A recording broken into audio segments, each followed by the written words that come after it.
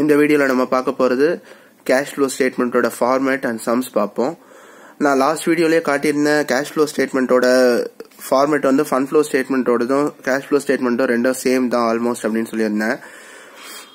Cash from operation நம்ம இது மட்டும் சேஞ்ச் பண்ணிக்கணும். இது வந்து ஃபண்ட் ஃப்ரம் ஆப்ரேஷன் இருக்கு, கேஷ் ஃப்ரம் ஆப்ரேஷன். ஆன்சரும் வந்து நமக்கு வந்து கேஷ் ஃப்ரம் ஆப்ரேஷன் தான் வரும். Same fund from ஆப்ரேஷனோட adjust P&L account தான் கேஷ் ஃப்ரம் ஆப்ரேஷனுக்கும். அதே மாதிரி இது வந்து வெர்டிகல் மெத்தட், இது அட்ஜஸ்ட் P&L வெர்டிகல் மெத்தட். இது வந்து D form method. D form மெத்தடும் same format தான், அதே ஃபண்ட் ஃப்ரம் ஆப்ரேஷனோட ஃபார்மேட் தான். அதே மாதிரி கேஷ் ஒண்டி மாத்திக்கிட்டேன் நான். மீதி ஆல்மோஸ்ட் எல்லாமே சேம் தான். அது வந்து இந்த சைட்ல வந்தா ஃபண்ட் ஃப்ரம் ஆப்ரேஷன் போடுவோம், இந்த சைட்ல வந்தா ஃபண்ட் அவுட் ஆஃப் ஆப்ரேஷன் போடுவோம். இது வந்து கேஷ் ஃப்ளோ ஸ்டேட்மெண்ட் அப்படின்றதுனால இந்த சைடு வந்தா அது வந்து கேஷ் ஃப்ரம் ஆப்ரேஷன், இந்த சைடு வந்தா கேஷ் லாஸ்ட் இன் ஆப்ரேஷன் போடுவோம். அவ்வளவுதான். மற்றது எல்லாமே ஆல்மோஸ்ட் சேம் அதே ஃபார்மேட் தான். பட் பேலன்ஸ் ஆகிற அமௌண்ட் மட்டும் நம்மளுக்கு பேலன்சிங் ஃபிகரோட நேம் மட்டும் மாறும் டி ஃபார்ம் மெத்தட்ல. இந்த இடத்துல வந்து ஆன்சர் மட்டும் பேர் மாறும் கேஷ் ஃப்ரம் ஆப்ரேஷன். அப்படி லாஸ் வந்ததுன்னா இந்த இடத்துல கேஷ் அவுட் ஆஃப் ஆப்ரேஷன் வரும். நெக்ஸ்ட் வந்து கேஷ் ஃப்ளோ ஸ்டேட்மெண்ட்டோட ஃபார்மேட் பார்ப்போம். இது வந்து கேஷ் ஃப்ளோ ஸ்டேட்மெண்ட் வந்து நீங்க சிம்பிளா நம்ம படிக்கும் போதே புரிஞ்சுக்கலாம். Cash inflow, cash out flow, அவ்வளவுதான். கேஷ் இன்ஃப்ளோனா நம்மளுக்கு உள்ள வர்றது கேஷ் உள்ள வந்ததுன்னா இந்த சைட் போடணும், வெளில போச்சுன்னா இந்த சைட் போடணும், அவ்வளவுதான். இப்போ வந்து இது வந்து மெயினானது வந்து ஓப்பனிங் பேலன்ஸ் இருக்கும், க்ளோசிங் பேலன்ஸ் இருக்கும், ரெண்டுமே இருக்கும். ஓப்பனிங் பேலன்ஸ்ல வந்து கேஷ் பேங்க் வரும், பேங்க் இல்லைனா கேஷ் வரும், கேஷ் இல்லைனா பேங்க், ரெண்டுத்துல எதனா ஒன்று வரும். அதே மாதிரி க்ளோசிங் பேலன்ஸ்லயும் சேம், இங்க என்ன வருதோ அதே தான். இங்க கேஷ் வந்ததுன்னா இங்கேயும் கேஷ் இருக்கும், இல்ல கேஷ் பேங்க் இருந்தா இங்கேயும் கேஷ் பேங்க் இருக்கும்.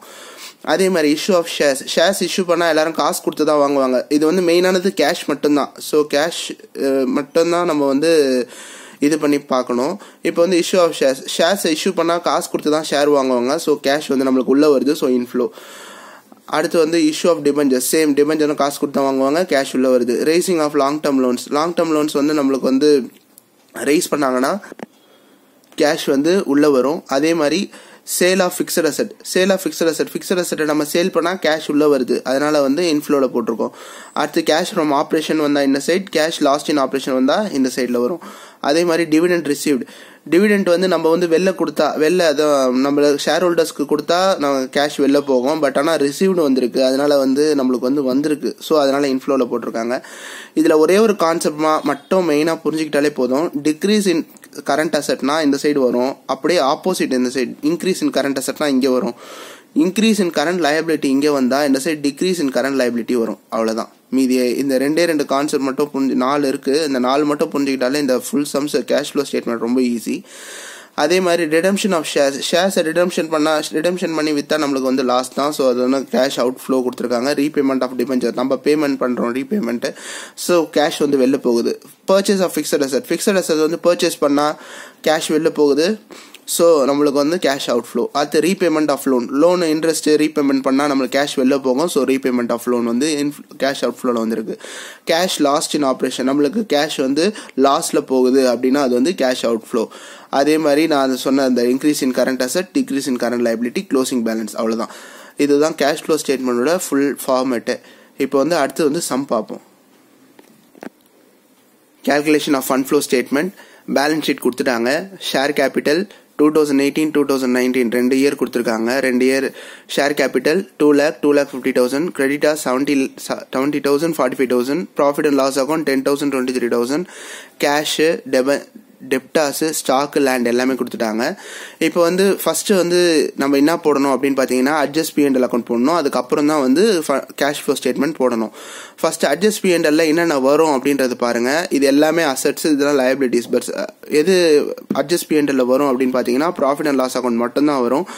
இது வந்து ஓப்பனிங் பேலன்ஸ், இது க்ளோசிங் பேலன்ஸ், 2 பேலன்ஸ் கொடுத்துட்டாங்க. இப்போ வந்து ஃபார்மேட் பார்ப்போம்.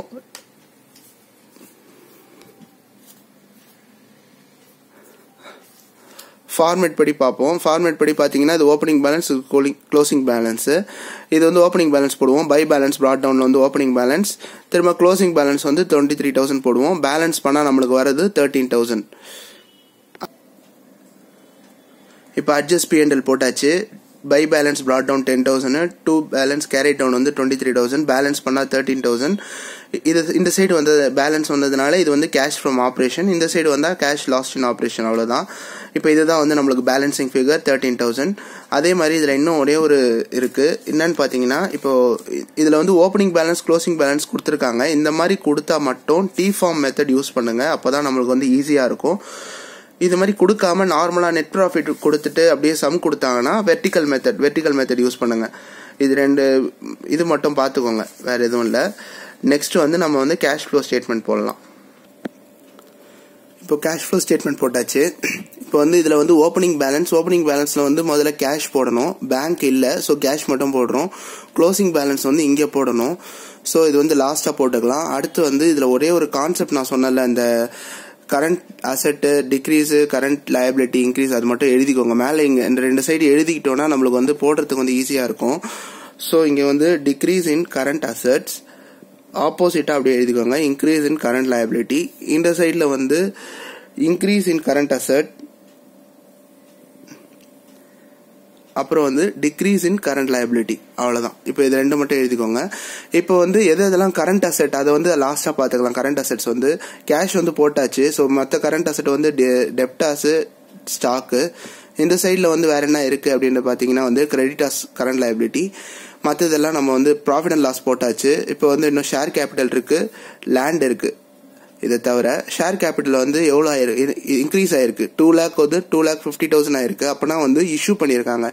இஷ்யூ பண்ணால் ஷேர்ஸ் வந்து எல்லாம் காசு கொடுத்து வாங்கியிருப்பாங்க. ஸோ வந்து கேஷ் வந்து உள்ளே வருது. ஸோ அதனால வந்து கேஷ் இன்ஃப்ளோவில் வந்து ஷேர் கேபிட்டல் வரும். ஸோ ஷேர் கேபிட்டல் எவ்வளோ ஆயிருக்கு, 2 lakhலேருந்து 2,50,000 ஆயிருக்கு. அப்போ 50,000 வந்து இன்க்ரீஸ் ஆயிருக்கு. ஸோ நெக்ஸ்ட் வந்து இது 2 அப்புறம் பார்த்துக்கலாம்னு சொல்லியாச்சு. ஸ்டாக்கு இது எல்லாமே அப்புறம் பார்க்கலாம். லேண்ட் வந்து 50,000லேருந்து 66,000 ஆயிருக்கு. அப்போனா வந்து லேண்ட் வந்து அதிகமாயிருக்கு. அசெட் அதிகமானா அப்போ வந்து பர்ச்சேஸ் பண்ணாதான் அதிகமாகும். எவ்வளோ அதிகமாயிருக்கு, 16,000 அதிகமாயிருக்கு. அப்போனா இந்த சைடில் வந்து பர்ச்சேஸ் ஆஃப் லேண்ட், கேஷ் வந்து வெளில போகுது. ஸோ பர்ச்சேஸ் ஆஃப் லேண்ட் எவ்வளோ வாங்கியிருக்காங்கன்னா 16,000 அதிகமாக வாங்கியிருக்காங்க காசு வெளில கொடுத்து. ஓகே, இப்போ நெக்ஸ்ட் வந்து கரண்ட் அசெட், கரண்ட் லைபிலிட்டிக்கு போயிடுவோம். இப்போ கரண்ட் அசெட் டெப்டாஸ் பாருங்க, 1,20,000, இங்கே வந்து 1,15,000 இருக்கு. அப்போனா கரண்ட் அசெட் வந்து டிக்ரீஸ் ஆயிருக்கு. கரண்ட் அசெட் டிக்ரீஸ் ஆனால் இந்த சைடில் தான் போடணும். ஸோ இங்கே வந்து என்னது டெப்டாஸ் எவ்வளோ டிக்ரீஸ் ஆயிருக்கு அப்படின்னு பார்த்தீங்கன்னா 1,20,000லேருந்து 1,15,000 ஆயிருக்கு. அப்போனா வந்து 5,000 கிட்ட டிக்ரீஸ் ஆயிருக்கு. அப்புறம் அடுத்து வந்து ஸ்டாக் வந்து 80,000லேருந்து 90,000 அதிகமாயிருக்கு. அப்போனா அதிகமான அப்படியே ஆப்போசிட்ல போட்டுருங்க. ஸ்டாக் எவ்வளோ அதிகமாயிருக்கு, 10,000 அதிகமாயிருக்கு.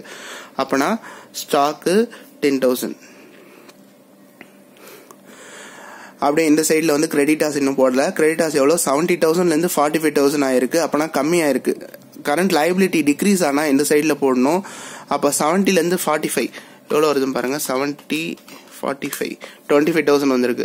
அப்போனா கரண்ட் அசெட் வந்து 70,000லேருந்து 45 கம்மியாக இருக்கு. ஸோ இந்த சைடில் வரும் கிரெடிட்டாஸ்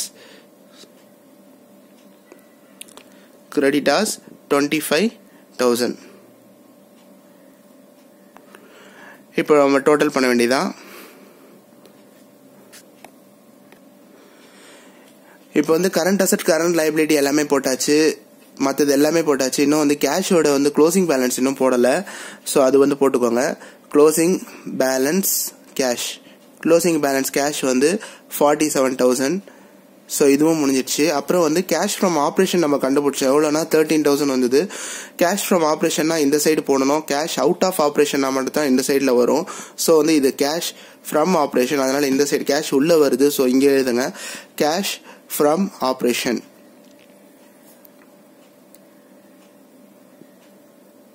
எவ்வளோ வந்திருக்கு, 13,000. ஸோ அப்படியே ஆட் பண்ண வேண்டியதான். 50, 30, 80, 85,000, 98,000. இந்த சைடு 35, 45, 51, 47, 98,000. இதில் வந்து டேலி ஆனால் மட்டும்தான் நம்மளுக்கு ஆன்சர் கரெக்டு. இல்லைனா நம்ம வந்து எங்கேயோ தப்பு பண்ணியிருக்கோம் அப்படின்றது செக் பண்ணிக்கோங்க ஒரு வாட்டி. அவ்வளோதான். நெக்ஸ்ட் வந்து வேற ஒரு சாப்டரோட பார்ப்போம். தேங்க்யூ.